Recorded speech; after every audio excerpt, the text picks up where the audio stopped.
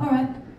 Well, so I told you guys earlier, I mean, I wasn't going to tell 2 Elton John stories, but what the hell. So, one of the greatest lessons I learned from Elton John is had to come through total humiliation, because he was trying to prove this point to me about seeking out new music and trying to find timelessness to mark the music of our generation. And this lesson came to me through a 65-year-old man. And, you know, we were sitting down for about 2.5 hours, and he was talking about bands non-stop. And so finally he starts, like, interrogating me, and he was trying to make a point. He was going, "Do you know this band? And do you know that band? And do you know this band?" And I kept saying, "No, you know, Elton John, I don't know that band." And so finally he gets totally exasperated. He's like, "All right, so what artists are you listening to?" And I was like, "Well, you know, I'm listening to, like, Neil Young after the Gold Rush, and Roy Orbison, Patrick Cline." And he goes, have you just discovered these new artists?" I was like, "No. You know, I've been listening to them since I was a kid. It sculpted the kind of music that I make." And he said that he made the point that that kind of artistry and that kind of influence is so deeply ingrained in a person that to keep referring back to it and never seek out something new causes a chain reaction to where we could see the end of timelessness in our generation, because so often people my age are always seeking out older music. We want to find vintage guitars, you know, and we don't want to wear cowboy boots unless they're 50 years old. But the truth is that there's timelessness happening all around us right now, and the fact that you guys are coming out to see shows, it means that you're seeking it out too. And I'm not saying that I'm timeless, I'm just saying that you're bigger than me. So basically, Elton, you know, introduced me to a few new bands, and by a few I mean he sent me 100 records to my house. And he turned me on to this band that everybody else in the world knows about already, except for me, called the Kings of Leon. And I mean, I love that band. That band is going to be like The Who, you know?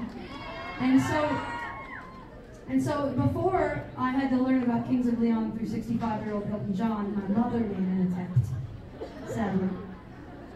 And she called me on my cell phone one day, and she's like, she's a country singer, and she's like, "Honey, there's this new band. I was hoping you could pick up the CD. And I don't know what they're called, but they have a song, and it goes, oh, your sex is on fire."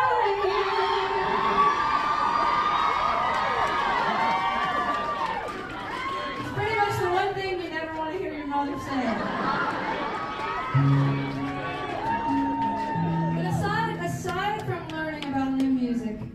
Elton inspired me to play a lot of my own piano, although I'm admittedly not the greatest. And I'd love to play you guys this song that took me 9 hours to record on Pick Up the Ghost. It's called Before It Breaks. Will you guys do us the honor of singing this song with us? We have this special section in this song where we're going to turn this room into the 3-part harmony reno choir. And I will show you exactly what to do.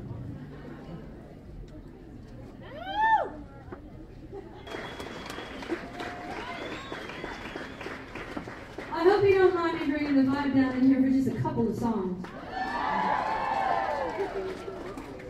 I know we've been playing for a long time, but we're having a really good time.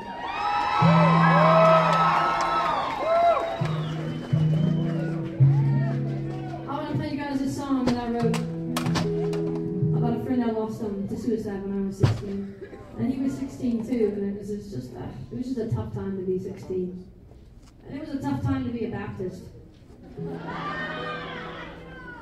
Not that there's anything wrong with the Baptist.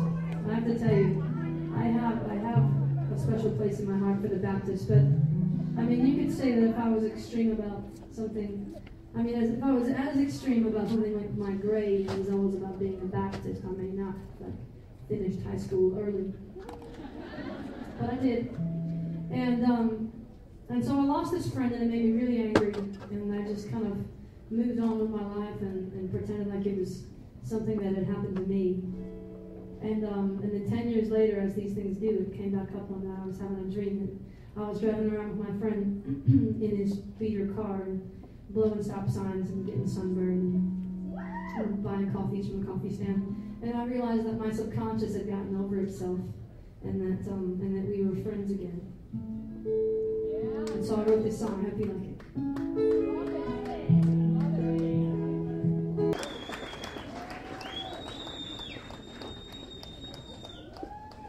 We're going to bring the band back out to play you one more song.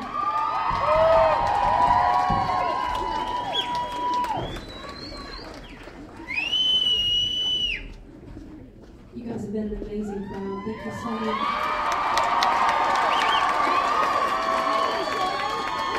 Since we never ever make it to Reno, and this is such a rare occasion, I got the twins to agree to stand back at the merch table and sign CDs and t-shirts for you guys and stuff. So